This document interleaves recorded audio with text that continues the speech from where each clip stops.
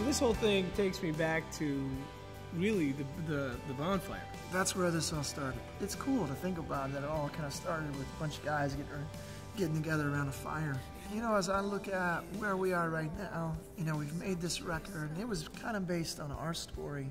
It's really a safe place for a lot of different people to contribute, a collection of people, artists, worship leaders, storytellers, writers, to tell their story of vulnerability, tragedy, and redemption, and the hope that they found in Christ, you know, and as we go out, we've seen it happen night after night. It's been powerful, and it's a lot more exciting, you know, than playing a big festival as a rock band as Audio A. It's like you get to pull the curtain back and let people see the beautiful side of redemption that Jesus has for them. Listening to your heart for people, and listening to you guys both have this deep desire to be honest, but left with the questions of where are the safe places to really be honest. Yeah. And it felt like at that campfire, that's what started to happen. Yeah. We all started to go, look, well, these are my struggles, and this is, and here's my story.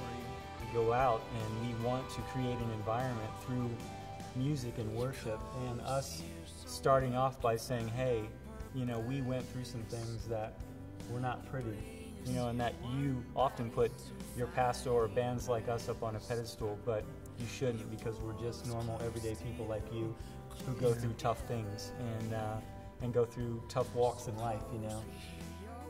I think that for me is a real big theme of No Hope. There is a beauty in relationship, especially when there's honesty and vulnerability, and I think that was the biggest change in my life over the last 3 or 4 years, and it happened in this room. This compulsion to let people know your stories matter. Yeah. You matter. God has written you in. Every one of us, because we've been created in the image of God.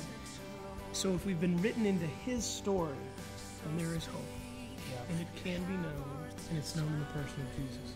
That's the core of No Hope, and that's what makes me excited about it. You know, it's not just about me and my story. It's about all of us, you know, living out the story that God has, this overarching capital S story, which is cool.